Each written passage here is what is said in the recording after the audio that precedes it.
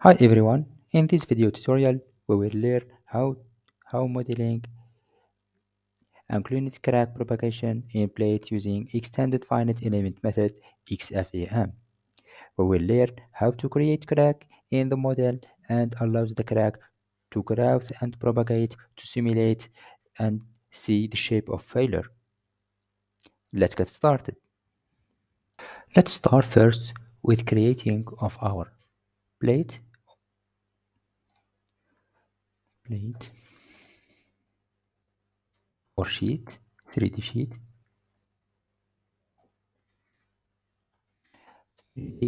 deformable solid extrusion.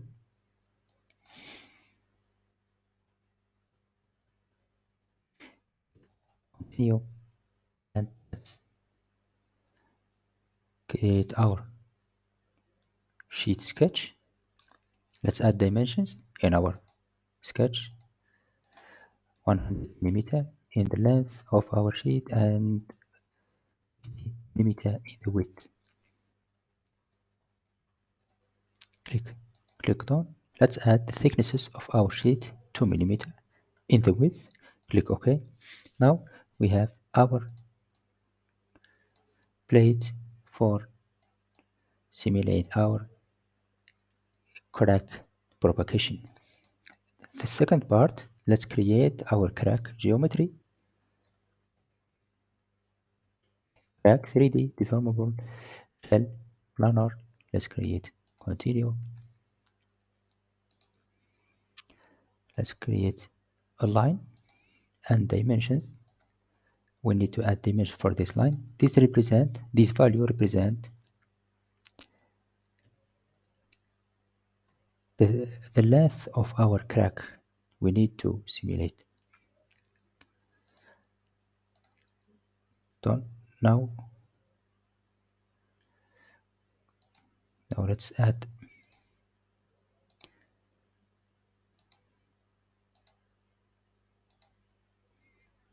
and we need to add 2 millimeter in the width of our crack. Click done. Now we have our crack represented by shell element, shell part. Now let's go to property and create our material. For example, steel, mineral, elasticity, elastic. Because we have our dimensions in millimeter, we need to add our Young modulus in megapascal and the value of ratio and Young modulus. Now let's go to damage for traction separation laws and maximum principal stress is equal to 110 Pascal. And also we need to add sub option. We add displacement at failure, displacement not energy, or you can choose energy at failure. Let's add to 0.5 millimeter in displacement. Click OK. OK. Now let's create section. Section steel. Solid homogeneous. Continue. Steel material. Continue. Create section. Now we have section.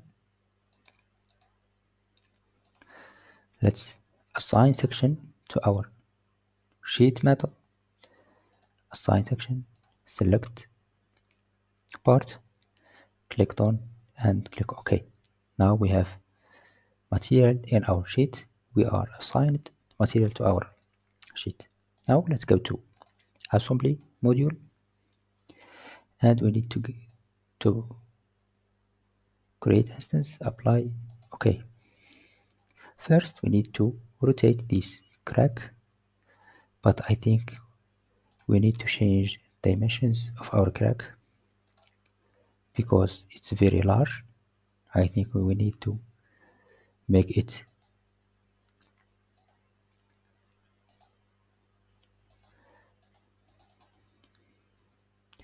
edit. Let's change the length of our crack 10 mm. Have an error in our display. Now edit.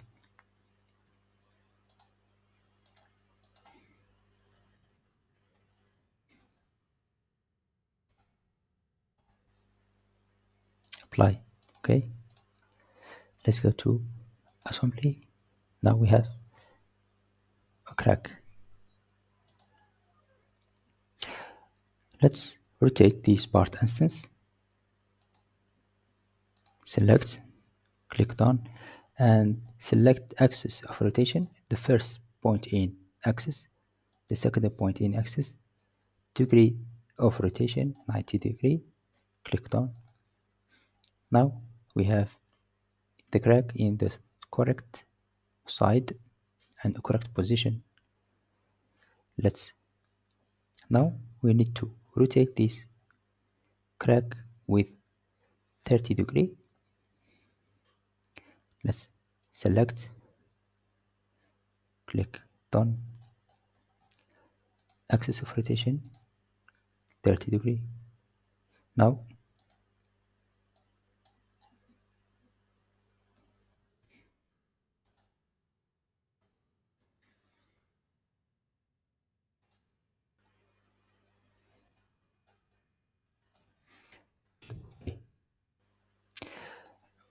we need to move this crack in the position in our sheet.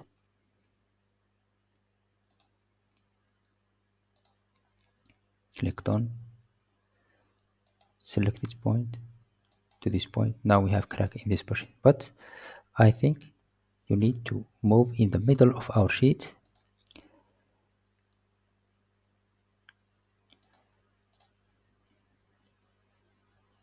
Let's create middle point between these 2 points.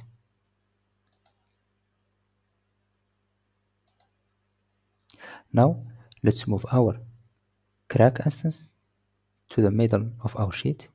Select, click done, and select this middle point, move to this point. Now we have crack in this position with 30 degree. Click OK.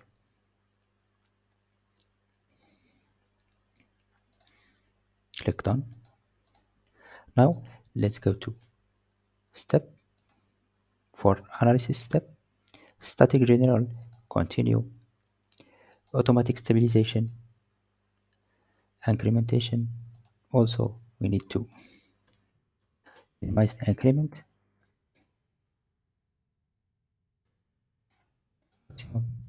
and okay. Now let's go to file output and select failure parameters, failure data, and contours, also status XFEM, and now click OK. These parameters should be shown in our OTP output and in our contours in visualization. Click OK. Now let's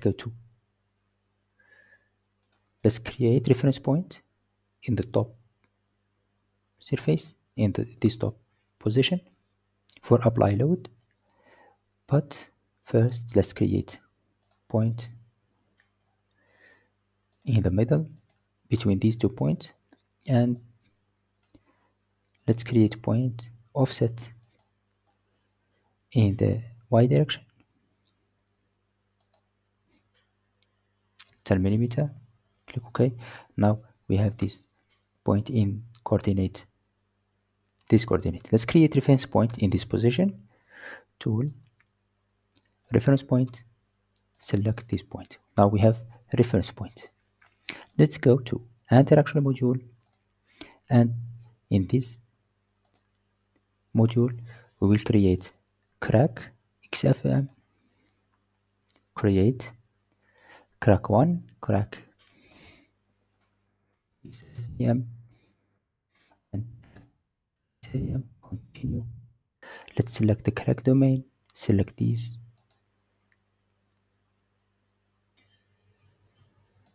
crack domain, this wall model, and let's region of crack, select these crack parts.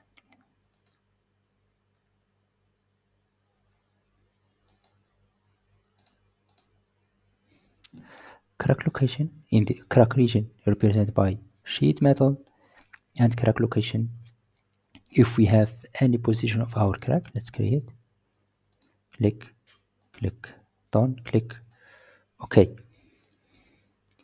Now let's create interaction in the initial step and create XFEM grouting, crack growth, click continue, and allow crack growth in this step initial, and click OK. Now let's go to boundary condition, load step, and create encoder in the initial step, and in the this surface, this position, click encoder, OK. Let's return to our interaction module and create coupling between this reference point and this top surface. Click coupling, click continue, select constraint control point, select reference point, click done, and select constraint region type surface, and select this top surface. Click OK. Now we have this surface is depending to this reference point. This is the master point and control point, and this is the slave surface to this point. Let's go to load and apply displacement in this point,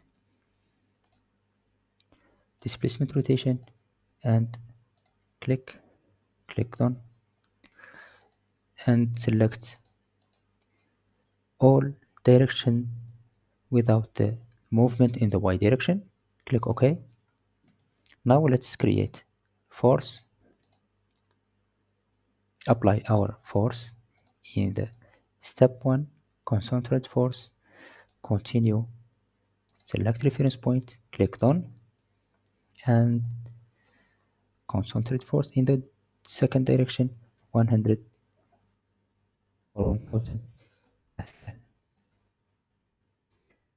Let's edit and apply this load in the form discrete.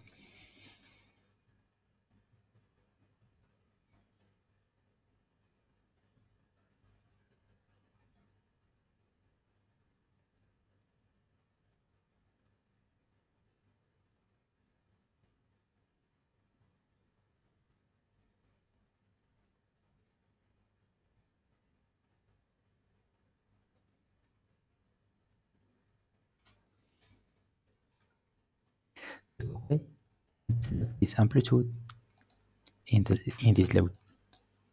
Click OK. Now let's go to mesh module and mesh our parts. Let's mesh our sheet.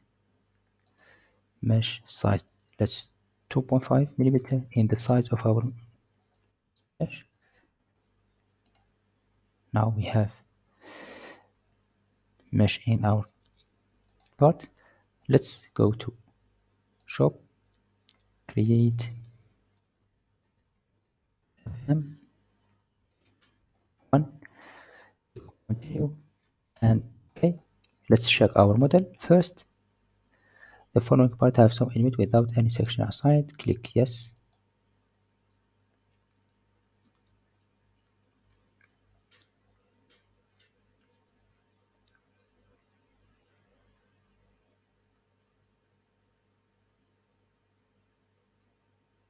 We have aborted result, monitor, and too many attempts made for this increment. Let's go to step, others, General solution controls, edit, step 1, continue, and let's change some parameters in this position there. Let's select discontinuous analysis and change this value to 20. Okay, now let's go to shop, submit, okay, continue, yes,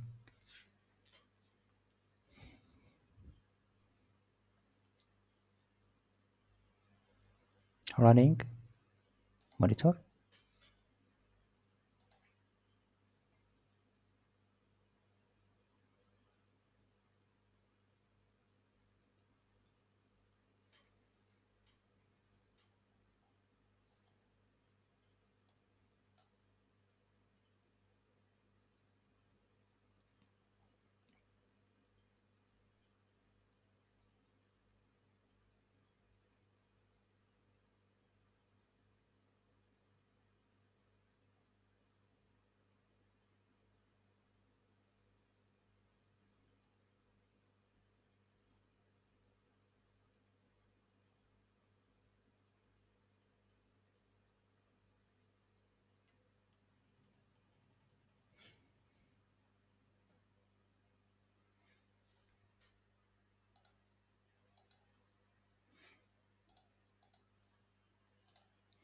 Completed, result.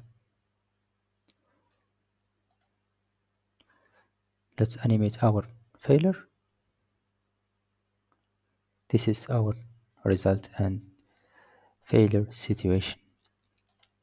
Let's select propagation and see the propagation of crack in our sheet, and select this value also. Now let's get force displacement curve file, ODB file output, continue, integration point, unique nodal, and select reference reaction force 2, and displacement in the second, displacement 2 in the y direction, plot. Let's select reference point. I think we reference point, let's highlight, plot. This is our data for force and displacement. Operate on XY data. Let's combine displacement, reaction force, plot expression.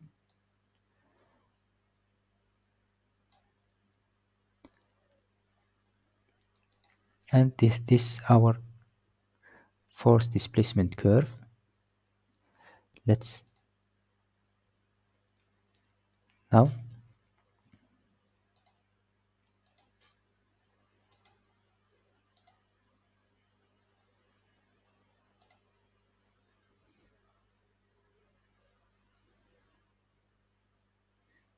this is our result.